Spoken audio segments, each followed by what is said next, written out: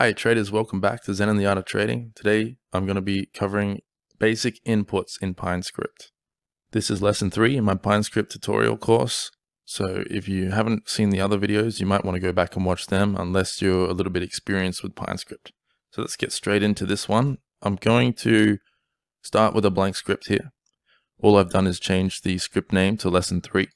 What I'm going to do here is just show you how to use all the basic inputs. I'm not going to go over time frames and sessions and symbols. I'm just going to go over the basics such as number inputs, Boolean inputs, which means true or false, float inputs, which is just floating point numbers, decimal place numbers, and string inputs, which is just text inputs.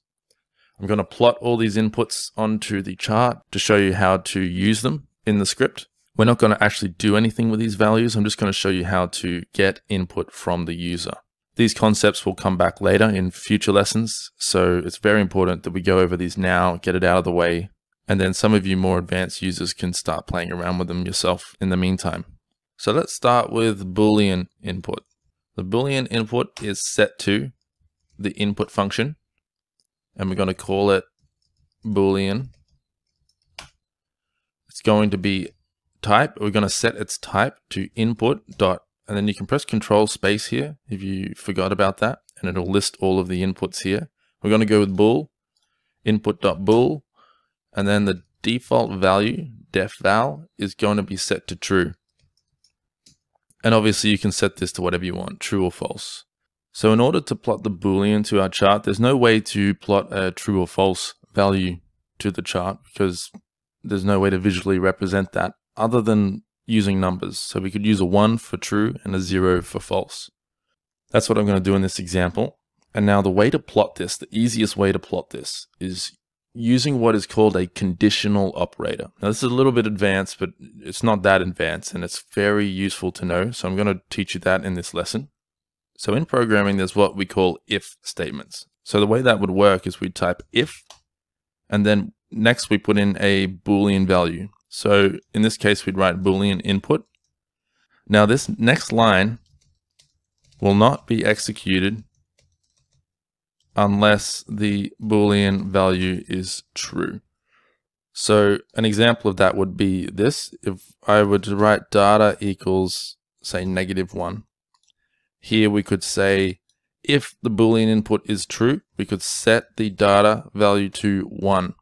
And now if we change this to plot that data value and I save the script and I add it to my chart, you'll see it's plotting 1 because data was set to -1, but because this is set to true, the script changed data to 1. Now if we go into the settings menu here and we turn this off, it's now plotting as -1. You see down here on the right axis.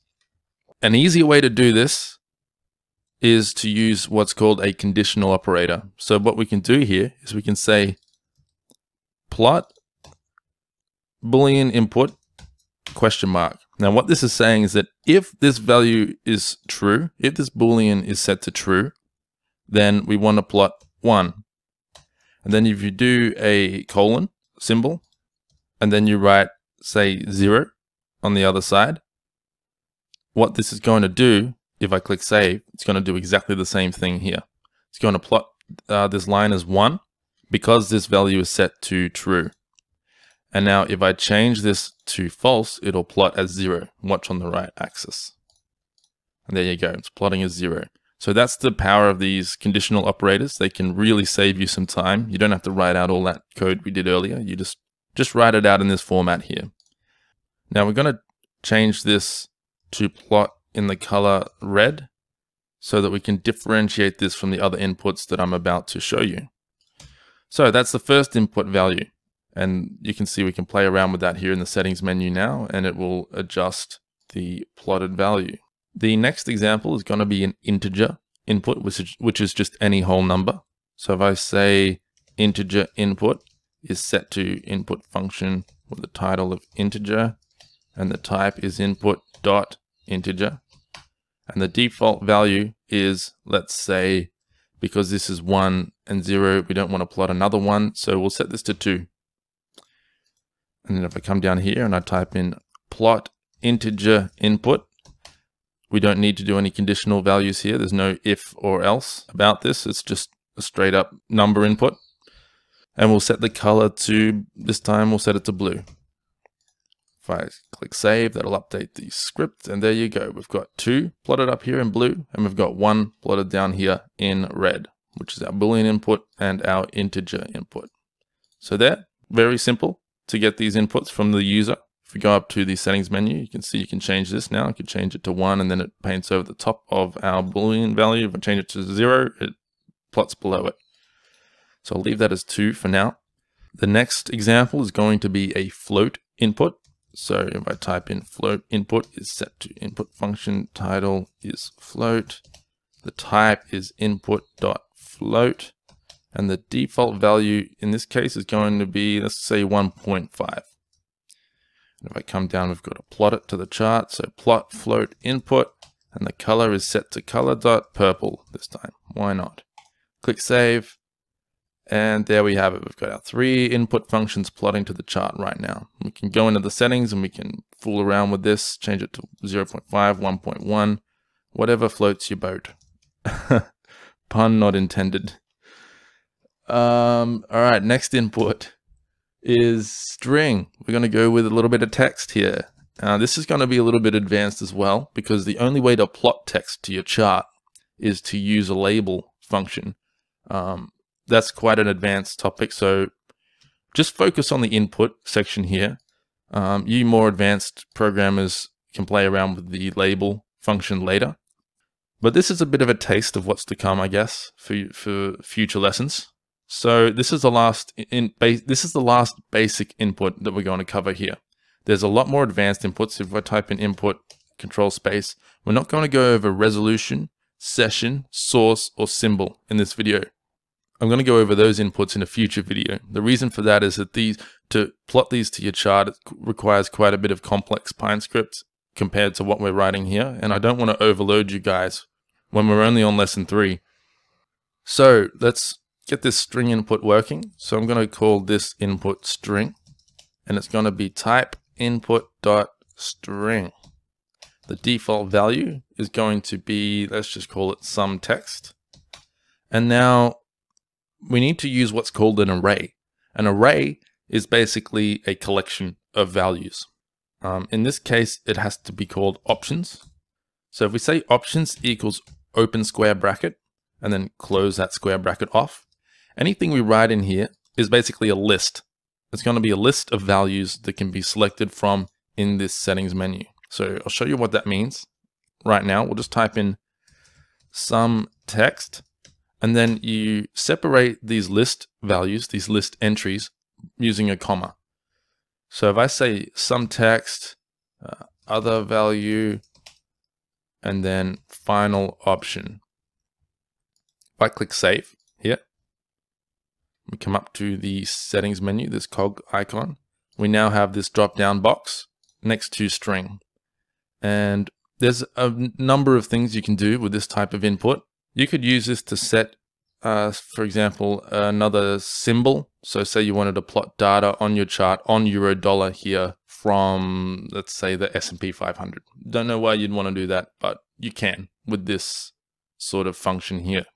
We'll go over that in more advanced lessons, but just there you go. That's how you would get a list of string inputs to show up in your settings menu here.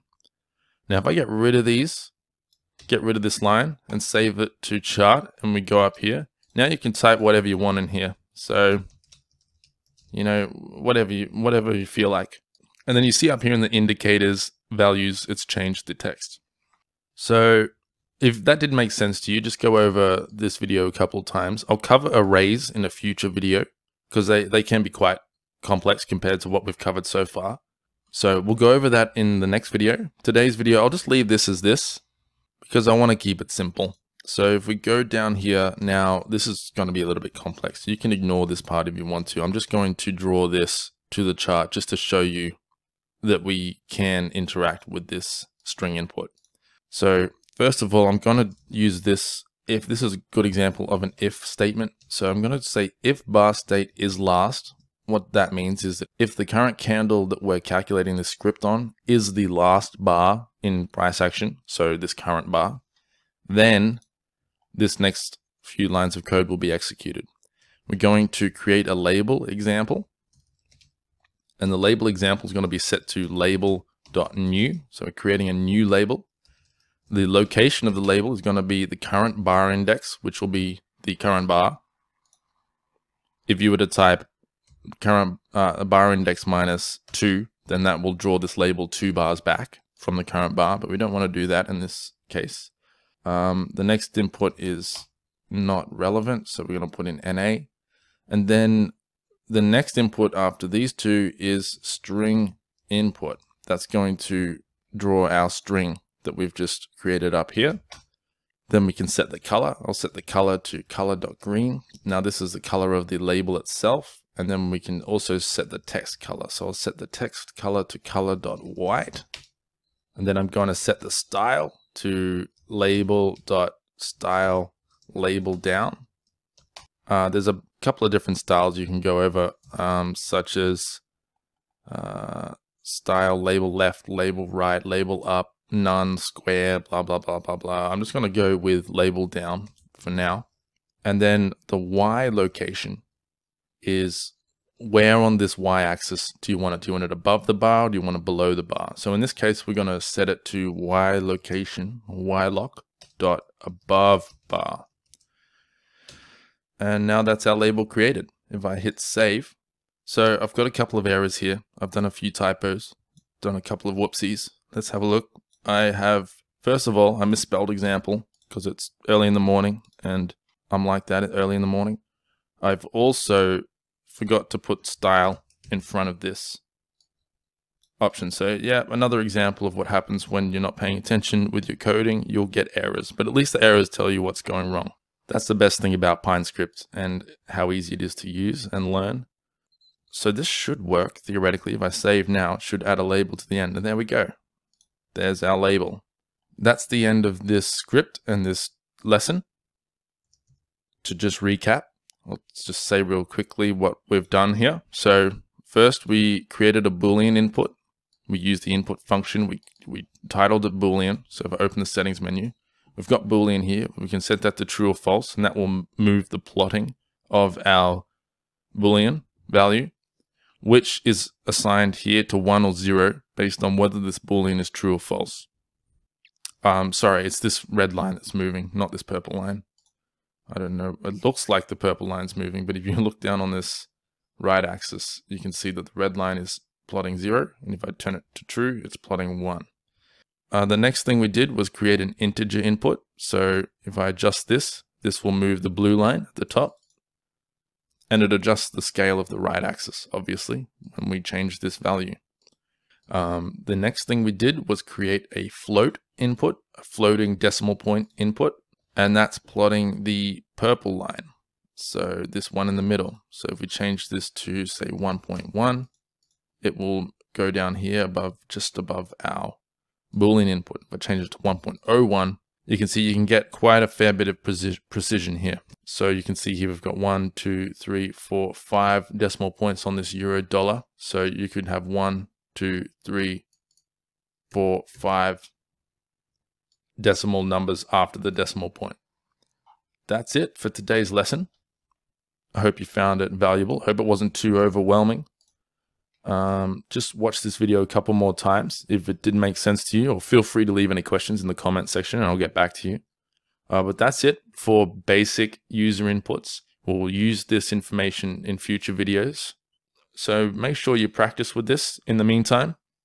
Thank you for watching, guys. I'll see you in the next video. Have a great week. Trade green. Good luck with your coding. Take it easy, guys. Goodbye.